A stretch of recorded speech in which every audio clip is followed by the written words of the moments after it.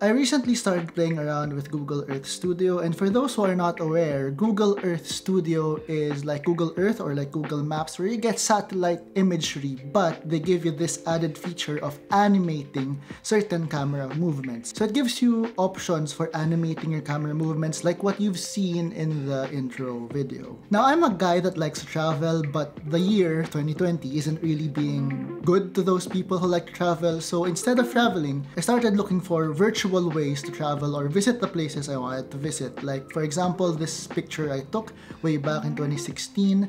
This is taken in Nice, France, and I decided to go visit even if just virtually. So this is how I discovered Google Earth and Google Earth Studio, and I was really amazed, like really amazed at the quality of footage and video that you could get just from this app. Did I mention it was free? So today I wanted to show you guys how to get started with Google Earth Studio. Click on the link below and it should take you to a screen that looks like this. Take note that you should be using Google Chrome because other browsers are not yet supported. Now, Google Earth Studio makes starting up easy. Just click on the arrow beside blank project and it should give you some templates to start with. For now, I want to demonstrate the orbit template. So when you start, it should give you a search bar below. Just search for the location you want to start with. For now, I want to look at Empire State Building in New York. Now, Google Earth Studio gives you a lot of options for camera angles. In this screen, you can see the high quality imagery you can actually get with Google Earth Studio. To go to the next step, click on the green arrow and it should give you a few controls, such as radius, altitude, target altitude, and start heading. Radius is how far the camera is from your current target. Altitude controls your current camera height, and target altitude is the height of the point the camera is currently pointing at. You can change then the duration of your loop. When you hit next, it should give you an animation screen where you can fine-tune and finally edit your animations. To demonstrate some simple animations you can make yourself, I will open a new project.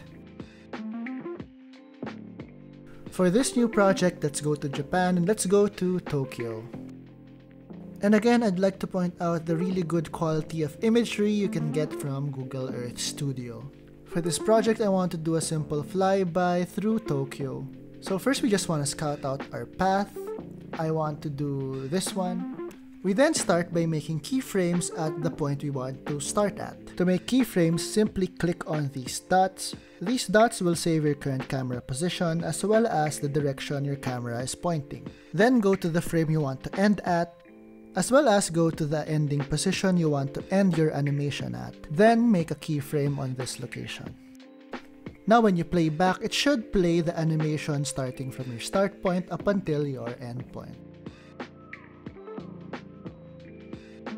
I like to change ever so slightly the camera panning and tilt just to give a bit more cinematic feel to my animation.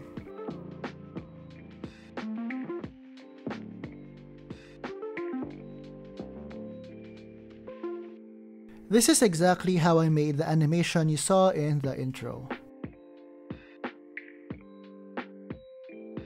When you're satisfied with the animation you've produced, you can then simply hit on render and it should give you some controls over how you want to save that animation.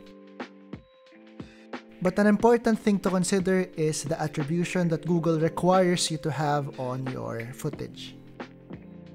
Finally, I just want to demonstrate a more complex animation I've been working on. So this animation, I started from outer space and I decided to end at that point I wanted to visit in France. This is still a work in progress, but I'm very happy with the animation features that Google Earth Studio gives me. But more than that, I'm very thankful for my newfound ability to travel around the world without actually having to leave my house.